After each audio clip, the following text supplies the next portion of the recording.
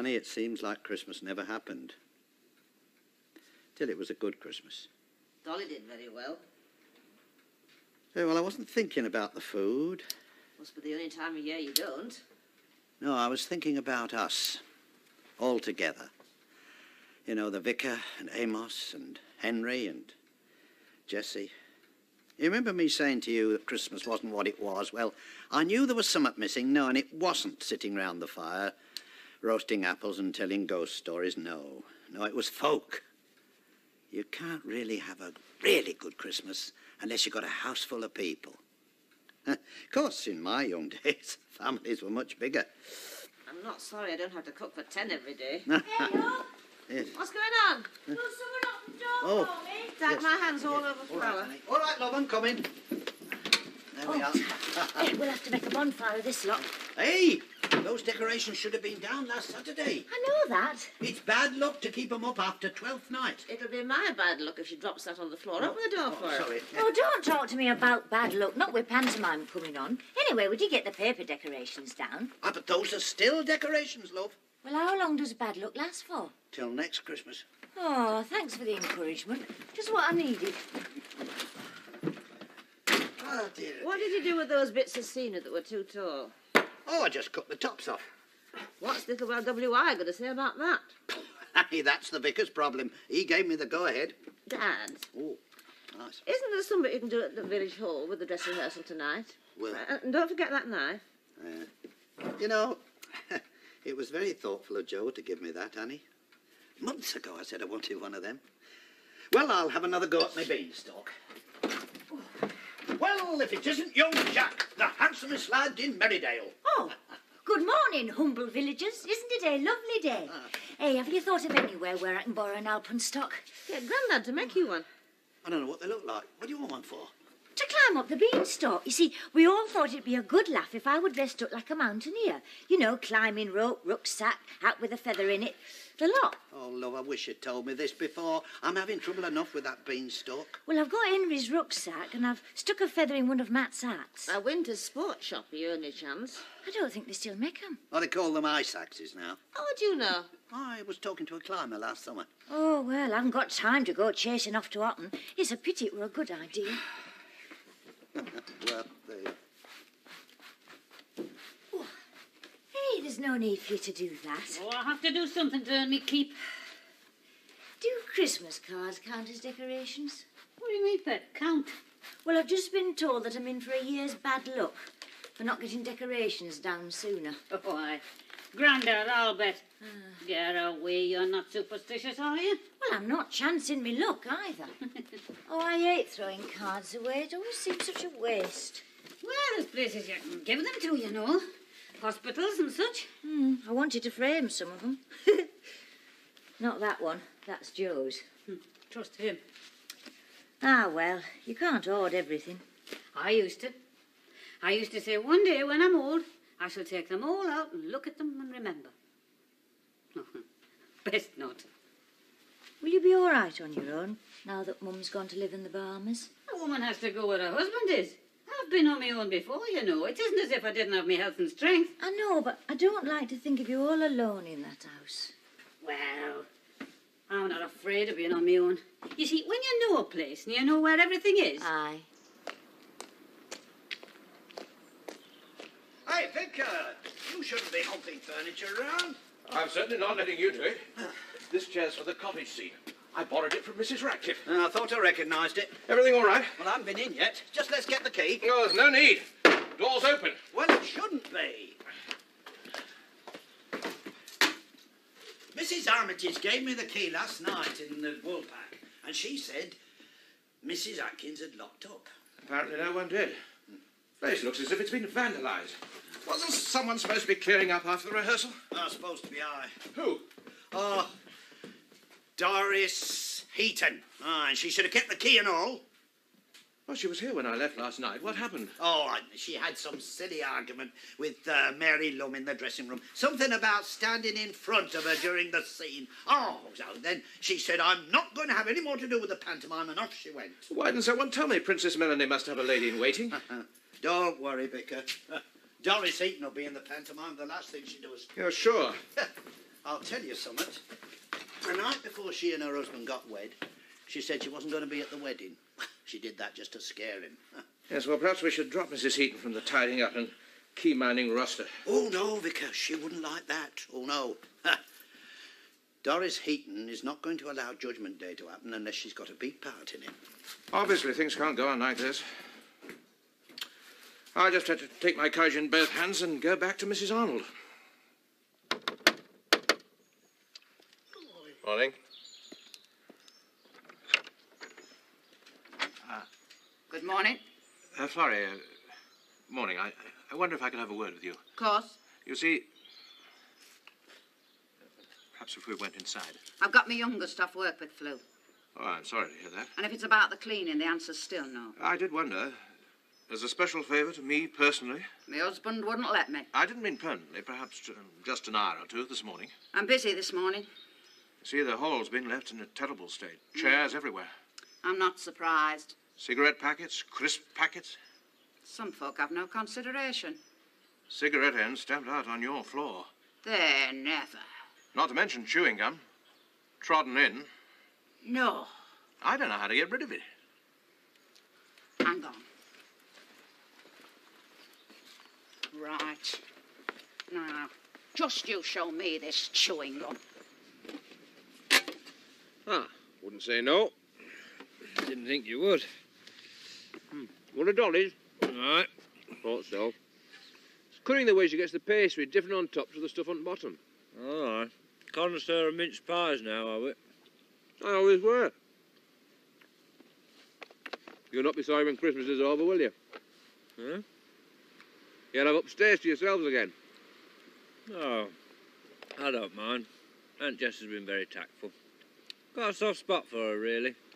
I feel sorry for her, and now she's on her own. You're never suggesting she lives here permanent.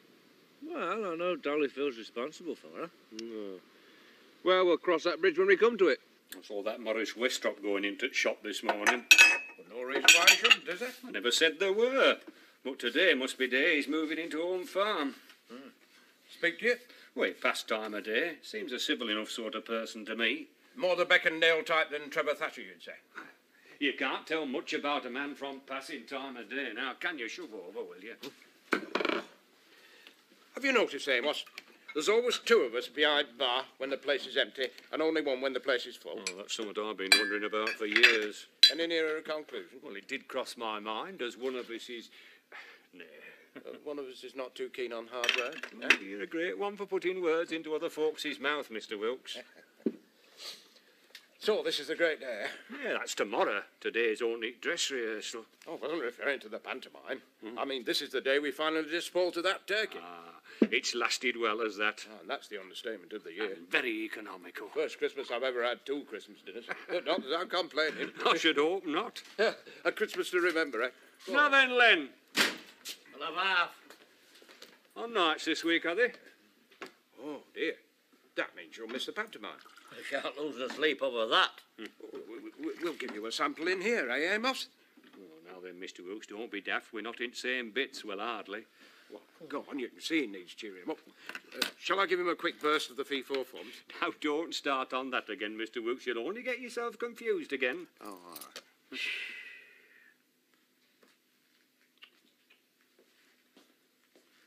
What's he got to be so cheerful about? Just look at that. Stamped right into the floor. It's criminal. They stick it under seats anywhere, the hooligans. How'd you get rid of chewing gum? Just you wait and see. Len brought me home some stuff from work. It's the only thing I've ever known shifted. So long as it doesn't eat its way through the floorboards, too. I'll just pop home and get it.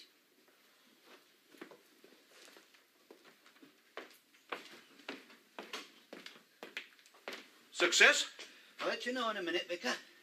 Right, we'll have a demonstration then.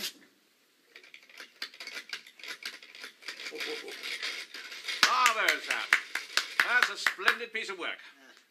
Now, let it down again. Right. Well, fairly quickly, this has to be a fast scene change. No, I'm sorry, Vicar. I think the wire's stuck in the screw eye. You won't be able to do that on the night. Yes, it is. It's stuck in the screw eye. You think you can sort it out? I think so. Give him time. We haven't got that much. Ah, Dolly. How's my principal boy this morning? You can't keep away, can you? Hey, what's that long, thin, green thing? Your beanstalk. Oh, you could have fooled me. Hey, I couldn't get an alpenstock. Oh, well, it's not vital. I just thought it'd be a nice touch, that's all.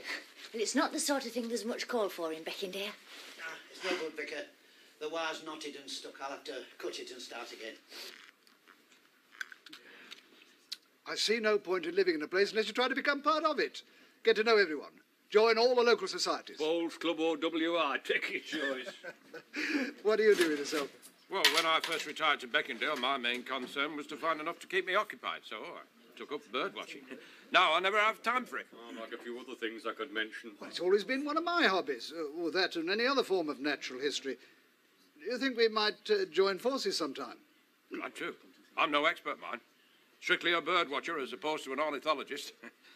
It's funny, you don't often find a farmer who has the time or the inclination for it. To me, it's all part of the same thing, all part of the cycle. What happens if your ideas conflict with those of the company you work for? Well, if that happens, it doesn't often.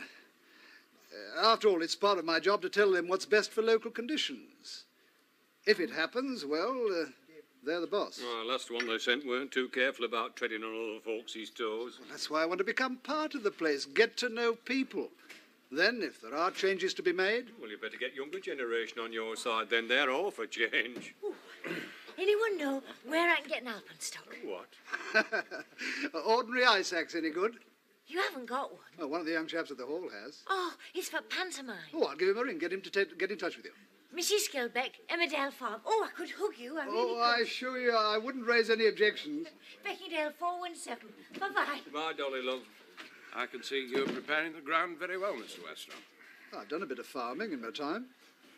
There's a lot of folk who'll be interested in what harvest you're expecting.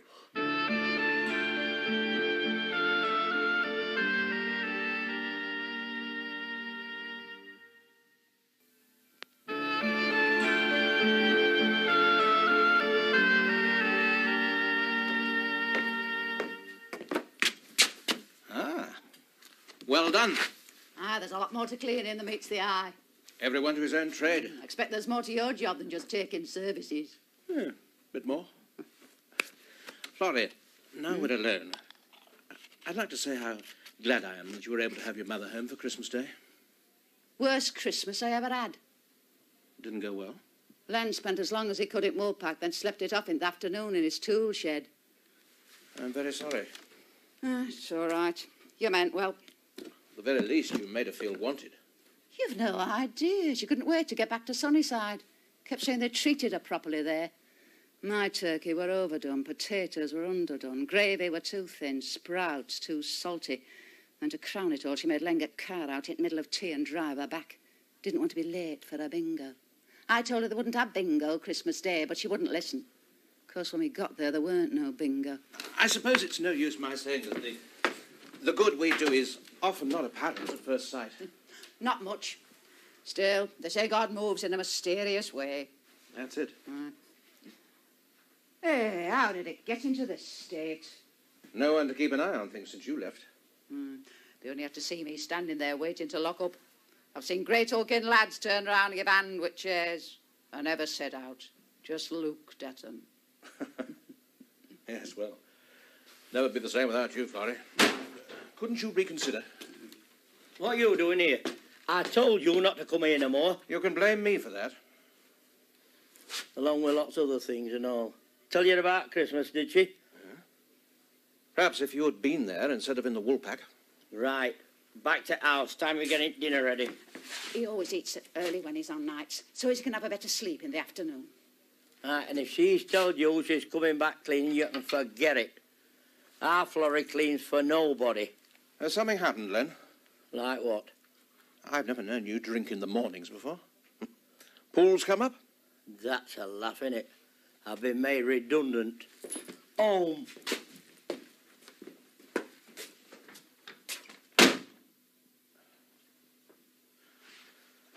Right. Beanstalks.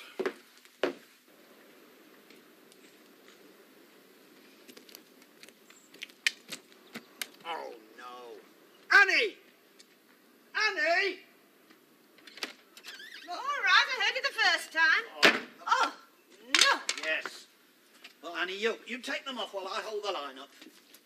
And I'll fix you a new one after Panto's over. You'll do it before that.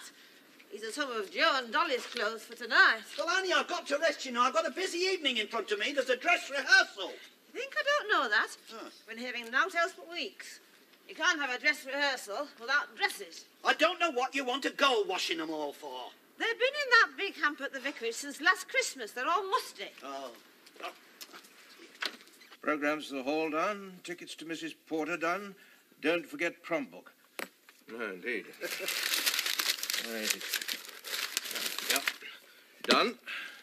There must be something I can do. No, everything's under control. Reserve seats. Excuse me a minute. Let's fill in these cards. To keep on talking, what have you been doing? Been having a chat with Henry Wilkes. Oh, good man, Henry. Yes. Oh, nothing wrong. I liked him. Only there was something that he said. I thought I detected a note of, I don't know, suspicion. Well, you represent the new company. New landlords, new ways. We're a conservative lot in Beckendale. It takes time. I think you'll manage.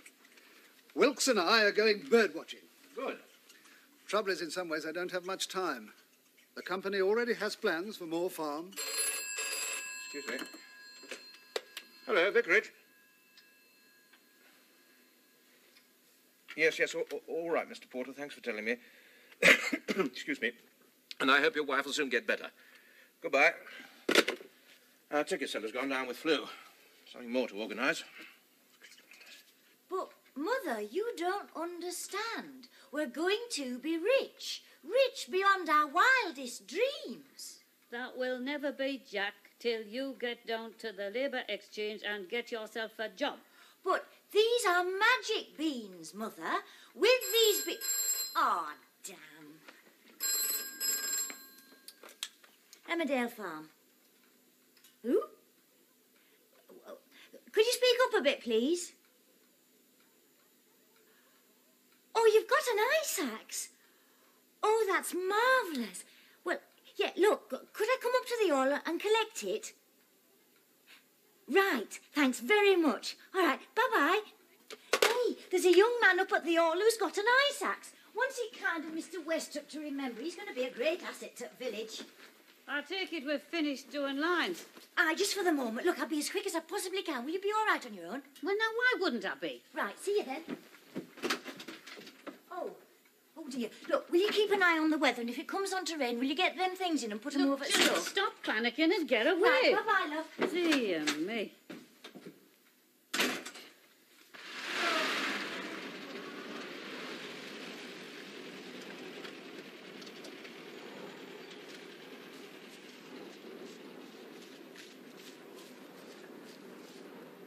Hey! What is it? I knew that. I wouldn't have called you, would I? Planning permission for what? Oh, not a mind reader. Come on.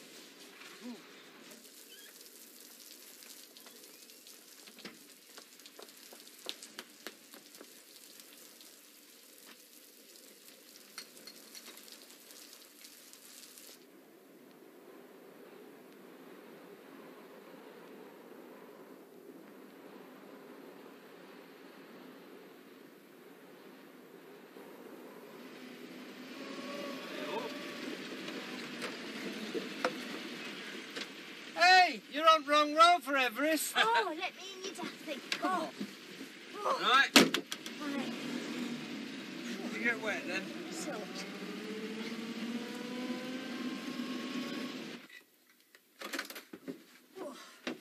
Oh, that is good of you. I thought when I was halfway back and rain came on, I wonder if she's remembered.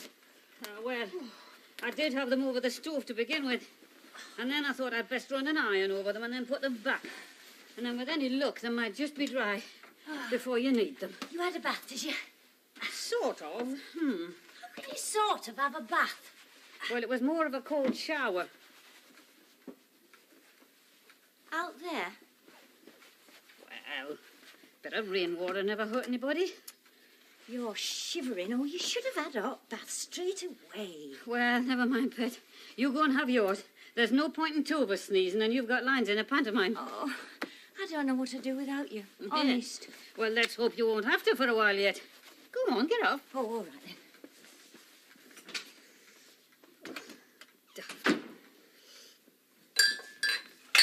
I'll have to go first, Mr. Wilkes. I've makeup and costume to attend to. You can easily wait till George arrives, being a disemboweled voice.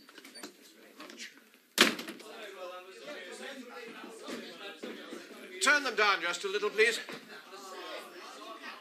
Oh, no, I said a little. Is that all right? Looks just the same as it did before. Sorry. Yeah, well, come on then, get on and don't talk. Quite sure how many times have I to tell you? Oh, sorry, Annie. It must be nerves. How are you feeling now, Jessie? Don't worry about me now, Pet. Why, doesn't she look lovely? I'm not so bad myself. 20 minutes to go. Attention, everybody. Quiet, please. Now, I'd just like to say, whatever happens tonight, just carry on. All right? You may find the lighting a bit peculiar. Malcolm hasn't had a chance to run through it yet, but I assure you it'll all be sorted out by tomorrow. Oh, and if the doors don't open the way you've rehearsed, well, don't worry. And don't wrench them off their hinges either. Well, good luck, everybody. I'll keep my fingers crossed. Same to you. I'm glad I don't have to put all that look on my face. When are you going to shave? Oh, not sacrificing my face, Lorna, Mike, for one performance. Any road giant should have a big red face and a beard. But nobody's going to see me. Yeah, but it might help you to get into the swing of things.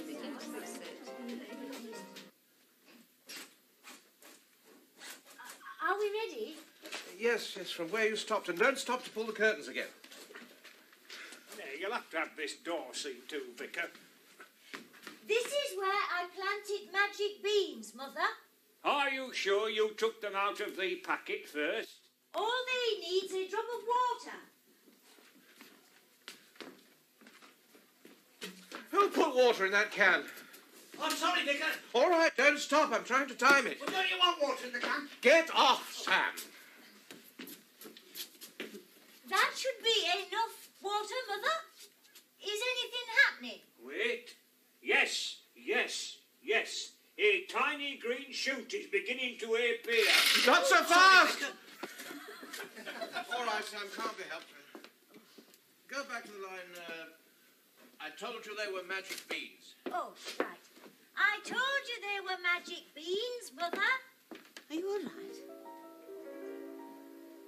That's good, Sam. I'd best go home, Annie. Drive you back.